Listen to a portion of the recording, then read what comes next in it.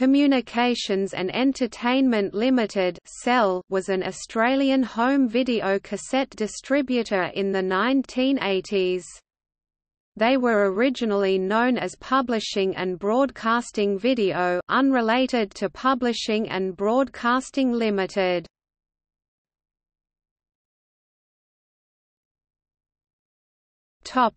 History.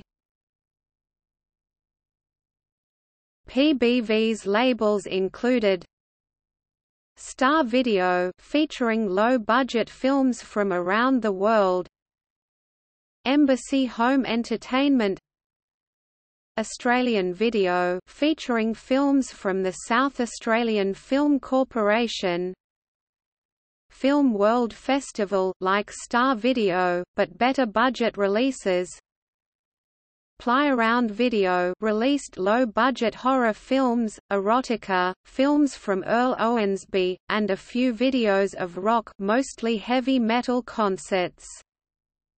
The Storytime Collection released children's videos of TV and movie versions of famous storybook characters.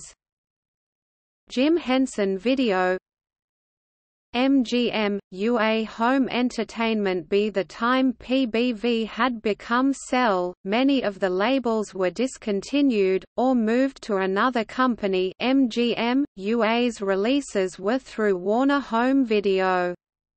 CEL's labels included the aforementioned Jim Henson Video, Kidspix, and Thames Video. Although this appears to be non-exclusive, some of Thames Video releases were through Video Collection International and Pickwick Video.